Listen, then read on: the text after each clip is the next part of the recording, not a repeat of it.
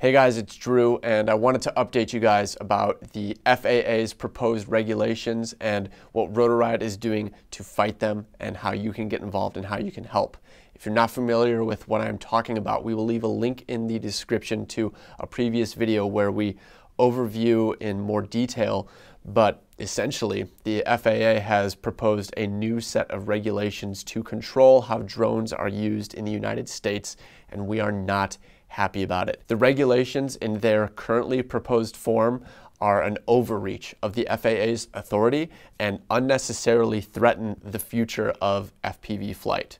So we want to fight it, and that's what we're here to talk about today. There are three things. One you've probably heard a lot about is the comment period. That is the period to officially respond to the FAA's proposal, and the comment period is open until the beginning of March. Another thing that we are pursuing is the Drone Integration and Zoning Act. This is a bill that has been proposed by Senator Mike Lee, and we believe that this bill could really be a good thing for how airspace is treated and could really help protect our hobby. And we have actually gotten in contact with his office to get behind the effort, and more information about how you can support it will also be coming soon.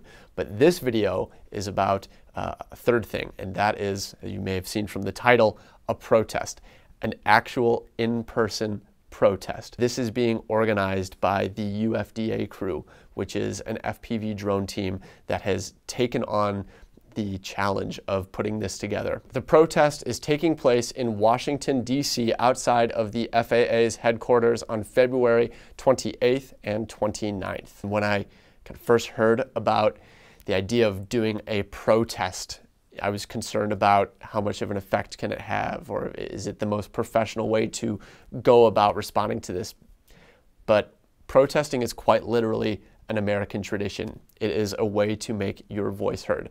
And this is a legit protest that is being put together with permits and organization. And we believe it is a way that we can bring this issue to the eyes of more than just people that want to defend their right to fly their drones. The regulations will have a very detrimental effect to the STEM and educational benefits to drone building and flying. This will hold back the United States' ability to compete in innovation in the drone space.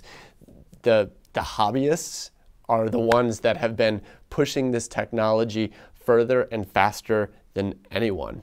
The regulations threaten many businesses like Rotor Riot that were built by and for the FPV community.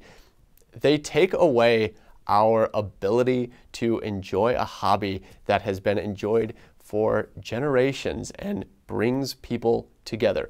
These are issues that everyone should care about, and this protest is a way to bring these issues to the forefront. So there will be links in the description to the homepage of this protest where you can learn more information, the Facebook event page where you can commit to your attendance, and to the GoFundMe where you can support the protest efforts financially. So any way that you can help makes a difference.